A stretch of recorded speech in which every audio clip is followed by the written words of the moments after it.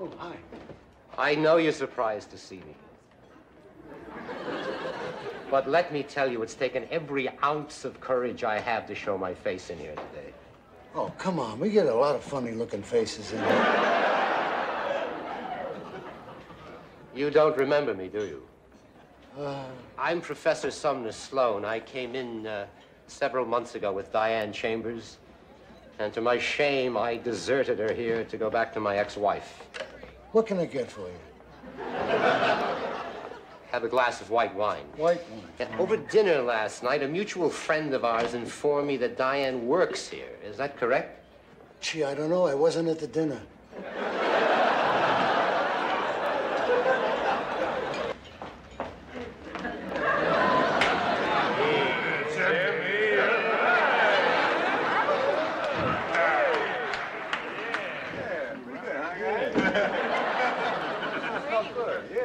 Great work, Sammy. You just argued your way into spending Saturday night with 3 Dianes. That's right. That Sumner guy's a major brain, Sam. Yeah, he's an intellectual pit bull, Sammy. If you sense his fear, he'll attack. Reduce you to a pile of blubbering flesh right in front of your sweet pea there. That seemed kind of nasty, doesn't it? It's mean, Sam. Yeah, but it's not like I'm stupid, is it?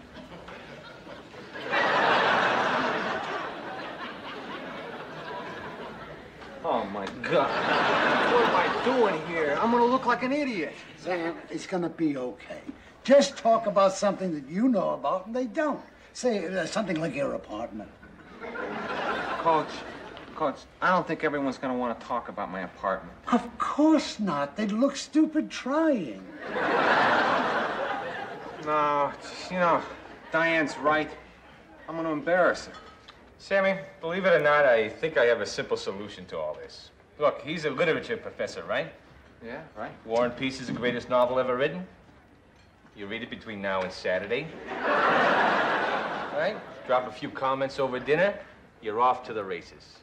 War and Peace. This is a good book? Oh, yeah. Well, they say the first 800 pages are a little bit slow, but it shoots right off after. Wait a second. What are we talking about? I got 5 days. How long is this book? Well, I've delivered a few for the book clubs, and it's about 3.5 pounds paperback. Forget it, Sam. Nobody can read 4 ounces a day. Well, that would be cream of watercress soup, Coach, followed by baked mussels lightly coated with tarragon butter and topped off by a fine raspberry tart. You know, fine gourmet cooking is truly one of the greatest pleasures of life. Absolutely.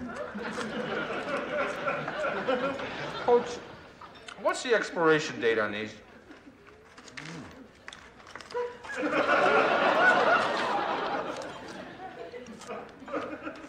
Left good. My boys to you, Sam. This is Pee-wee, Moose, Juice, Goose, the Tank, the Chancellor, the Bull, the Cannonball Express, Specs, and Dynamic Duo. So what have you guys been working on so far, Coach? Nicknames. Yeah. Think that you're overdoing this a little bit? Sam, come on. You know what it takes to win ball games. Coach, you're doing this because you think you have to make up for the fact that you never made it in the big leagues, but you don't have to do that. I mean, you were a damn good coach. I was? You bet. And it wasn't because you were tough, it was because you cared. I mean, my God, how many times did you walk me up and down the locker room before games, pouring coffee down my throat? I mean, no one else would have bothered to do that. You're right, Sam. I was a lovely man. But it's not enough, Sam. Look, I'm a contender for the championship, Sam. Look, when I go out there, all those parents, Sam, they cheer for me. They cheer me on. Really? Wow. Now, after all we've been through, you're asking me to give all that up? Well, Coach, tell us this. Sure, you walk out there and you hear the cheers, but what is it costing you, Coach? Well, let's see, I had to buy a jockstrap.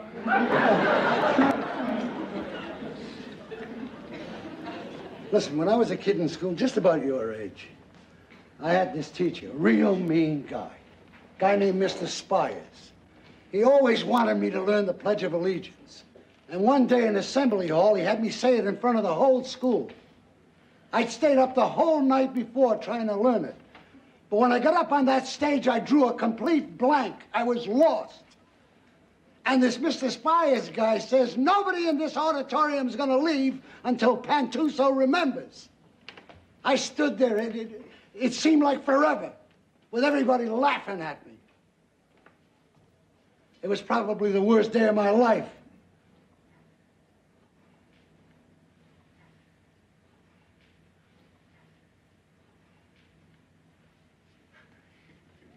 And the point, Coach, is that you finally did learn the Pledge of Allegiance. No, Sam, I never learned it. Yeah, but you respected Mr. Spires for trying to help you. No, I hated his guts, Sam. But looking back on it now, you respect him for it. No, he died and I was glad he died. Thank you, Coach. I'm sure the guys enjoyed that inspiring story. I guess I must have said the wrong story. Well, I don't know. No, Coach, you told the right story. Well, why did I say it? Because you don't want these guys to leave here hating you like you hated Mr. Spires. Holy mackerel.